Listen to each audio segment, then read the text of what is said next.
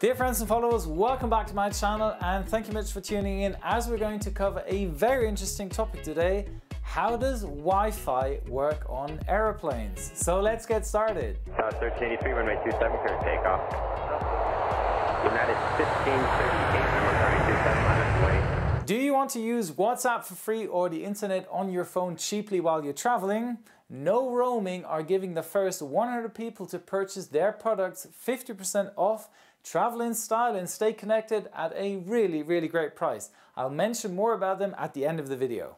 Okay, the first thing to know is that there are 3 different ways of getting a Wi-Fi signal at 38,000 feet above ground and traveling at 500 miles per hour. All 3 systems work fairly similar, although they vary in bandwidth and internet speed. However, they all need a ground-based internet server, a transmitting antenna or a satellite dish, a receiving and transmitting antenna on the plane, and an onboard server and a Wi-Fi router to be able to service the passenger wanting to use the laptop or mobile device. Right, first to mention is the ATG system, which stands for air-to-ground transmission. Now, ATG requires 2 antennas that are installed on the belly of the aircraft in order to pick up the signals from the land-based cell towers. Now, these towers are very similar to the cellular network towers you get your 4G LTE signal for your mobile phone. So when the onboard ATG system is activated, the aircraft begins to pick up the different cell tower signals and allows users within the plane to start sending and receiving messages or emails or whatever. Unfortunately, the internet speed tops out at 3 megabytes per second compared to your 4G LTE equipped mobile phone, which can provide speeds up to 30 to 40 megabytes per second. But it'll be enough to check your emails and send a WhatsApp message. The next generation of internet connectivity in the skies is the satellite-based Q-band service, a technology formerly used by the military. The K stands for the German word kurz, meaning short, for example shortwave frequency, and the U stands for under, as it is in the lower part of the original NATO K-band frequency range. So again, a ground station or a transmitter beams up the signal or an uplink to the satellite, which reflects the signal, which then can be picked up by a special airplane antenna. The system is comparable to a satellite phone such as explorers use on expeditions around the Arctic poles. The signal is then decoded via the airplane's server and distributed via the Wi-Fi router. The satellite connection used by the Q-band frequency is considerably faster than the ATG system, with a maximum of 50 megabytes per second. But it is still relatively slow if you imagine on an Airbus A320 with 172 passengers on board, all connected to the same Wi-Fi, trying to stream a Netflix series, it just ain't gonna happen. It does have a few disadvantages. Because of the distance the signal has to travel, satellite Wi-Fi suffers from latency issues that don't affect ATG transmissions. So while your content will load faster overall, page elements will initially take longer to appear. Also, the internet speed gets slower the more airplanes are transmitting on one satellite, and there aren't that many out there yet. Another issue is the onboard antenna. I'm sure many of you have seen the bulky hump on the upper part of the fuselage on most modern airliners, and below the hump sits a satellite antenna very similar to a TV satellite dish attached to your home.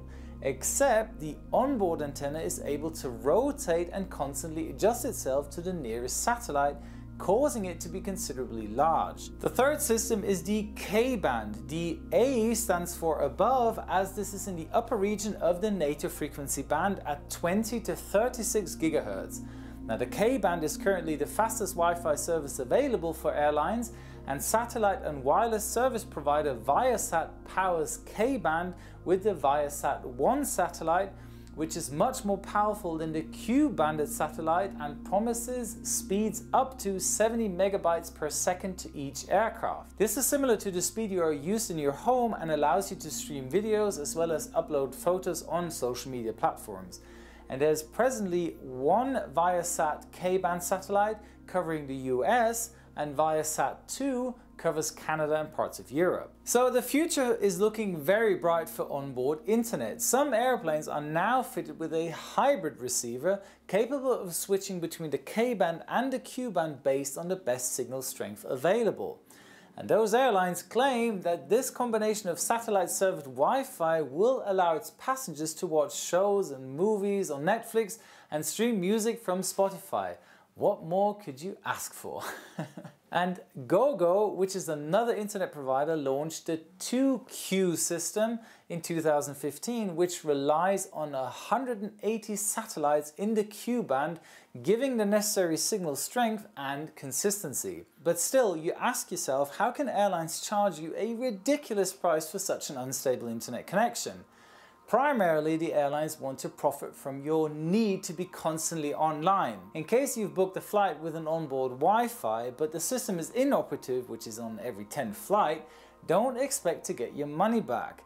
Plus, the bulky antenna comes with a cost.